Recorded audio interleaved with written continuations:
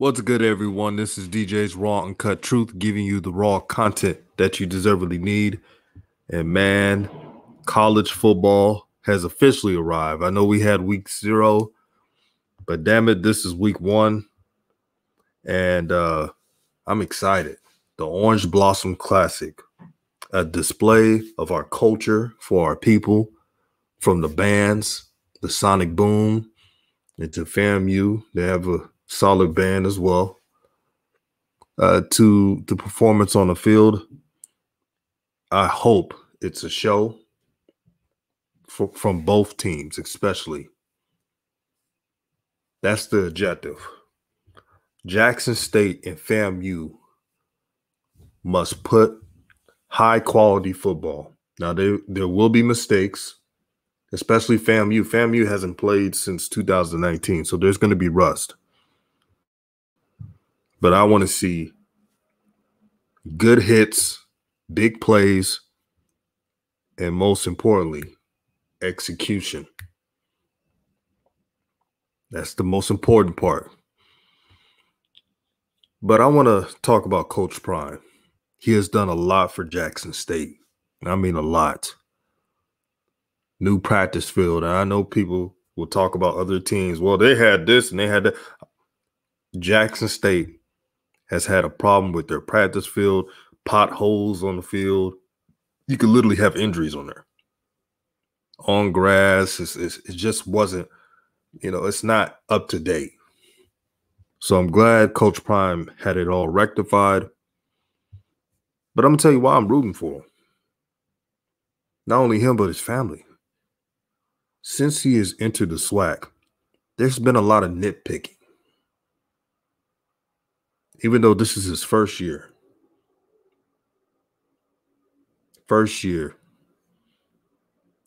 He's not doing this. He's not coaching like this. He's not doing this with his roster.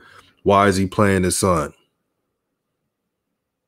And speaking of his son, Shadur, let's keep it a buck. If you're a 4-star and you're going, not just a 4-star athlete who sometimes play quarterback. I'm talking about a 4-star pocket passer who had other options. If you're a 4-star quarterback who had a lot of options, if you're going to go to an FCS school, it's first dibs on everything. It's first dibs.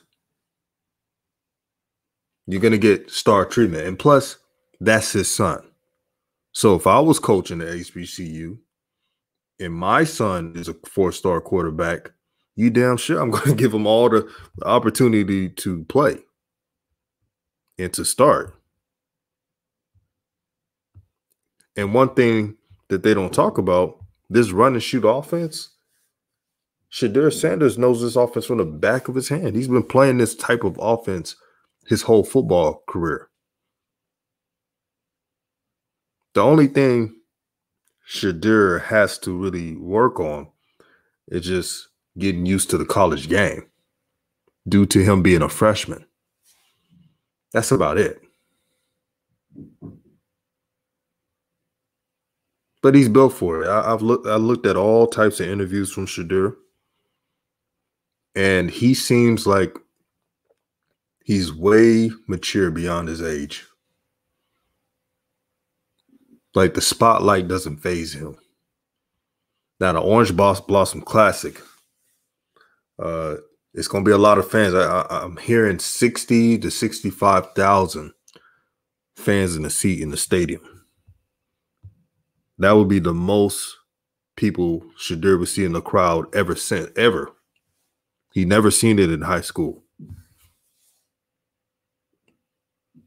So I want to see how he adjusts to that. But all I ask for Shadur Sanders is to, when he plays, make the smart play. You don't have to be a superhero. You got a ton of athletes. You got to, from the receiver position to the running back position, they're set. Offensive line is revamped. Just take what the defense gives you. And that's just for game 1. This game is important. If FAMU wins this game, the only game I can see them losing to is I think they're playing USF on the schedule. That's about it. They have added some talent. They perhaps have the best safety duo in the FCS with Marquise Bell and Anton Collier, who's played at UCF. It was all conference in the AAC. So that's going to be a problem. They have to win this game. If Jackson State loses this game, I know people are going to say, oh, it's just one game, but man, you don't want to lose to them. I understand if Jackson State had a hiccup and lost to, let's say if they lost to Prairie View A&M or something because they underestimated their opponent, fine. But do not lose the first game. This is Coach Willie Simmons. And I believe I said this on my show. I pointed it out. He talked about how important the first game is. He said whoever wins this matchup could possibly go to the Swac championship. I believe that. I know people talking about Alabama State. They have a talented quarterback in the Kill Glass. Abdul, the receiver, is dope. And Brian Jenkins is electrifying. I get all that. But the momentum that it will have for both of these teams, if one of them wins, will be paramount. And if FAMU wins this game, then they'll start getting better and they get more confidence and they'll knock the rust off. It's been almost 2 years due to COVID. This is why I'm excited. All eyes on them. All eyes on the HBCUs. This is what we wanted in our community in regards to sports. To exceeding the playing field. First, I was on the bandwagon of leveling the playing field, and then I had to think, how about we all exceed the playing field? And that's the dream. It may not be reality, but it's my dream. My dream, and many others' dream, is for 4 and 5 stars to consider HBCUs. It's going to take time. It's going to take facility upgrades. It's going to take a vision. But that's why Coach Prime is here. Look at the spotlight he's given to HBCUs, and he still doesn't get credit. He's getting hated on every single time. If Jackson State wins this game by, let's say, 35-21, they're going to point out, I thought they were really good. They only beat this team by 2 touchdowns. It hasn't played in a while. You know it's coming. So what Jackson State has to do is worry about themselves, stick to their training, stick to their assignment, and play smart football. Be at the right place, worried about your job. When I say your job, I mean the skill position. If someone messed up, that's on them. But that's something that they got to work on, and I'm sure they're getting the kinks out. So no matter what happens in this game, Jackson State's going to get critiqued. The only way Jackson State doesn't get critiqued is if they win this game by 30. And I don't know if they're going to win this game by 30. I truly don't know that. Would I be surprised if they did? No. But I think FAMU is going to play with a lot of hunger, which is great. You don't want to see 2 SWAC teams getting you don't want to see a SWAC marquee matchup where one team is getting blown out from the face of the earth. Like we don't want to see all that. We want to see high level competition.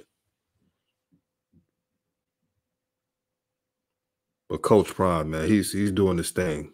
One day he'll get his respect. One day, I respect him. I respect what he's doing. The spotlight. And I'm glad he's bringing the blueprint to other SWAC schools. It's crazy. He's always, and when I say he, Coach Prime, He's always talked about, quote unquote, we, HBCUs, in most of his interviews. And people still don't want to embrace him. Just because someone's not perfect doesn't mean they're a great leader. That they're not a great leader. Coach Prime has handled every single adversity so far, from the water crisis in Mississippi to reconstructing a roster is never easy. He's dealt with it all. And the only way for him to silence his critics, in the wise words of Al Davis of the Raiders, just win. Winning takes care of everything. And when they win, watch how many of the distractors come out of the shadows and say this. Man, I knew Jackson State was cold. I knew they was cold. They representing the Swac. You're going to hear that if they turn the table this year. I guarantee it. And I'm going to sit back and say, you guys weren't saying that like that. You guys didn't support that team like you are now. You're just doing it because they're winning. That's exactly what's going to happen. So to JSU, Coach Prime, and the players, you're playing for more than yourselves. You're playing for the likeliness of our people, and FAMU too. They're important too. This means everything to be on national television. Not no ESPN 6, 7, 8, none of those. This is ESPN 2 on Labor Day, on Sunday. Not too many teams in college are playing on Sunday. The only one I can think of, I believe, Grambling is playing Tennessee State. Shout out to Eddie George. But the time is now. The time is to put on a show and to rise above the hate. And boy, oh boy, it's going to be a joy to watch. Peace and blessings to everyone. Have a positive day. Love your friends. Love your family. Be the best person you could be. Help those who are in need. Reach out to people who may need assistance or something. We got to get back to that. We got to get back to that. And also, shout out to the homie Swac Buzz, man. Make sure you subscribe to his channel. A great brother who has been to a HBCU. He graduated in Jackson State. He's from Jackson. He reps it to the fullest, but he's objective. And that's why I respect him. So subscribe to his channel, the CFL Podcast. Another good YouTuber, subscribe to him. Hoop Jargon. He talks about Swac content. Those three guys I listed are the fast risers of Swac content. And subscribe to them now, man.